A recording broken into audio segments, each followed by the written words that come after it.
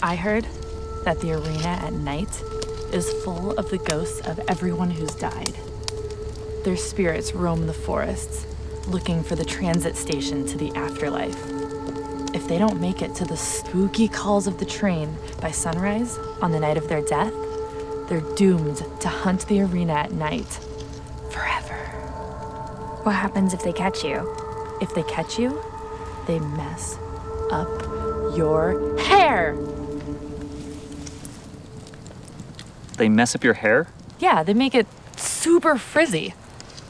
I'm gonna be honest, that was actually kind of scary up until the end part. Well, it'd be scarier if you had longer hair.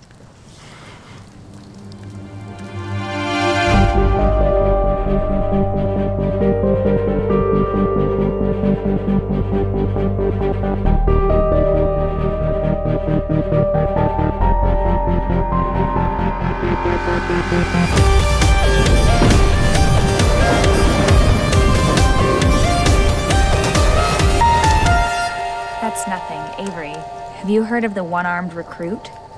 The kid story? The warning they tell children, you mean? Everyone at my orphanage knew about the one-armed recruit, and for good reason. He used to be a job hunter, like you or I. A friend of mine even knew his brother.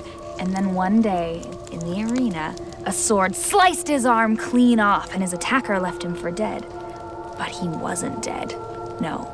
His arm was missing, but he lived.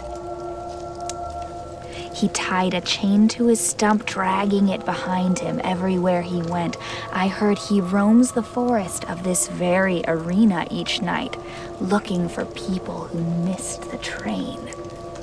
If he finds them, he wraps them up in his chain and he cuts off their arms to make them like him, and then he watches them die. That doesn't make any sense. Avery, there's no indication of life after death. And Paige, an arm injury like that wouldn't kill you under most circumstances. Now what you really need to be worried about are zombies. You'd better hope there's no life after death. Otherwise, you're going to be hardcore haunted. How is zombies more likely than ghosts? Well, zombies are just medically undead. There are a lot of cases throughout history of people popping back alive after extended catatonic periods. Ghosts are dead, and dead people don't come back. Tiffany came back. Well, Tiffany isn't people. Oh. And she wasn't dead. But whatever. It's not like anyone stays out in the arena at night anyway. You'd have to be crazy when we've got a government-issued safe house to come back to. I knew a person who did. New? A few years ago. Her name was Marissa. Marissa Slattery. Wasn't she the girl that you... Marissa and her friends were in the arena one night after dark. I don't know if they did it on purpose. Maybe they dared each other into it, and maybe they just got stuck like we did. I don't know what happened that night, but Marissa's the only one that ever made it back. She wasn't the same after that. A couple of days later, she got a job offer. I don't think she even smiled. She just looked at it and walked out the door. Didn't pack her belongings, didn't say goodbye to anyone. I don't know what she saw in the arena that night, but I know it wasn't good.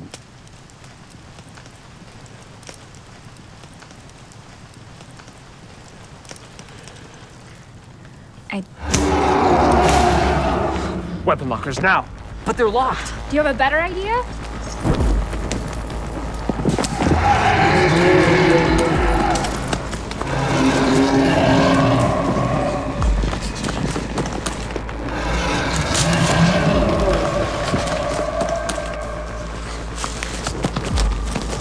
No. What now? They're locked. They lock them at night. That's how you always get that gun? I only have 3 left. Does anybody have it?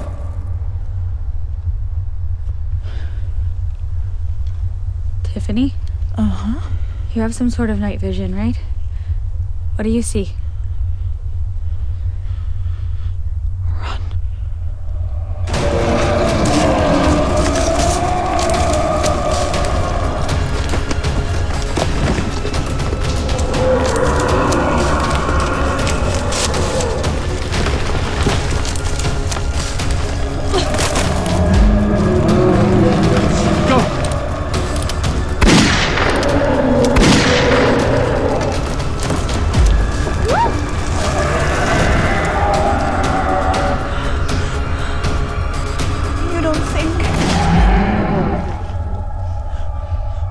That was his last bullet.